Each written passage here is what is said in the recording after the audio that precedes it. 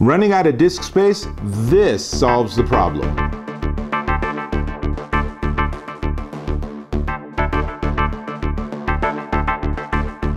Dave Taylor here, and I'm going to talk about hard drive space, because the fact is, however much you have, it's not enough. I don't know what the deal is. I have so much disk space on so many storage devices, and I still find myself running out of space and having to manage what I have on my drive and what I put somewhere else. So when I'm on the road, I don't have the ability to do all these backups. And yeah, I could use the cloud, but really, do I want to wait 4 days for something to happen? Not so much. So LaCie sent me this. This is the Porsche Design mobile drive, and I'm showing it to you face on because when I go to the side, it's pretty small. It is a beautiful design piece of hardware. It's all aluminum case, and on the back it just has a USB-C, so it's super easy. There's no special weird connector. You don't have a cable built in that you have to use.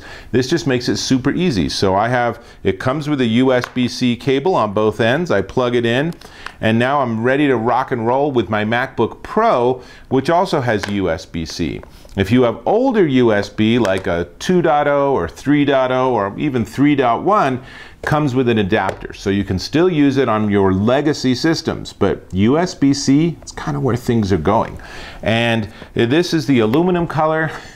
They've made it very pretty, so you can also get it in gold or rose gold to match your MacBook design. Also, it works for PCs. If you have a computer from a Dell or a Toshiba or whatever, and that's also USB-C, this will work just fine. Plug this baby in and just get started. Now, I'm going to run a quick test, so let's actually see how fast it is.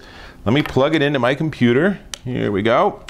And then I'm going to go ahead and we're going to do just a basic file copy. So I'll start by doing a copy onto the drive, and then we'll do another one where I'm copying off the drive. So let's spin around and you can see what's on my screen.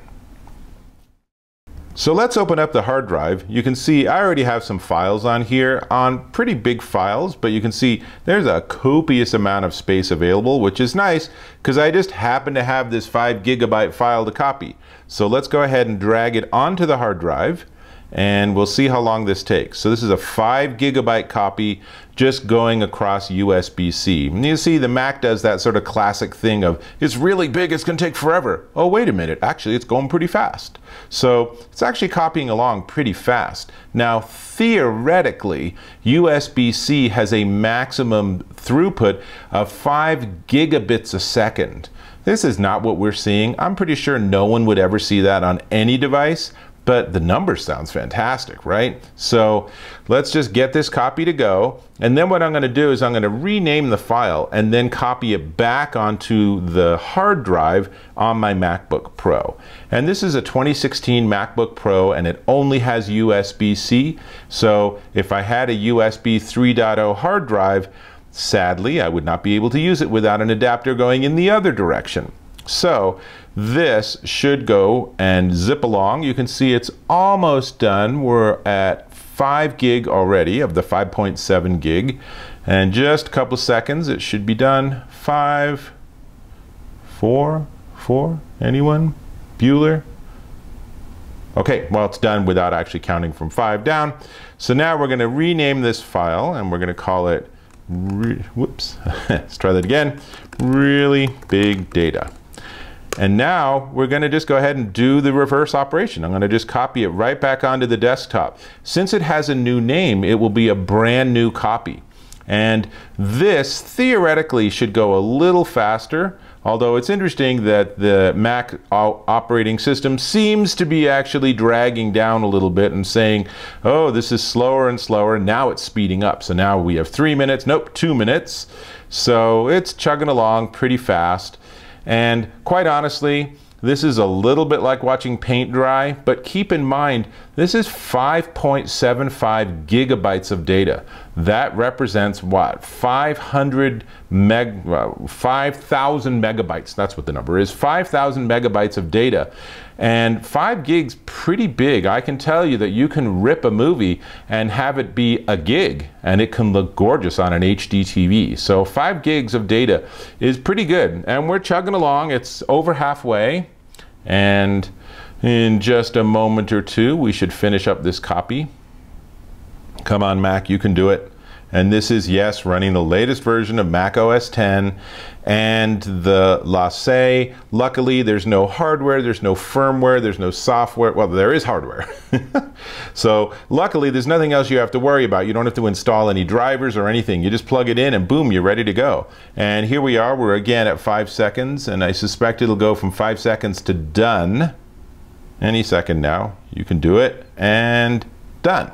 So there we have it. We've copied 5 gig onto the hard drive, and then we've copied 5 gig back off the hard drive onto the internal drive on this MacBook Pro. So that's pretty speedy. So let's spin the camera around. So there you have it. I'm pretty darn impressed. In fact, I'll tell you that this Porsche Design drive is now in my computer bag with me at all times. I like it because I can have a backup of even hundreds of gigabytes of files. But I can also have a huge archive of stuff that I'd otherwise don't have space to fit on my computer, but I can have it with me just in case a client needs something or whatever. So, really nice. I think it's really delightfully fast. This was a pretty big file we were copying. There's no magic. Really big files take longer than really small files. Go figure. There's like, you know, it's just the way reality works. So, the only thing left to talk about is the price. And before we get there, let me ask you, can you go ahead and click on the subscribe button if you haven't yet subscribed? And I really appreciate the feedback. Give me a thumbs up and let me know that you really found this video useful.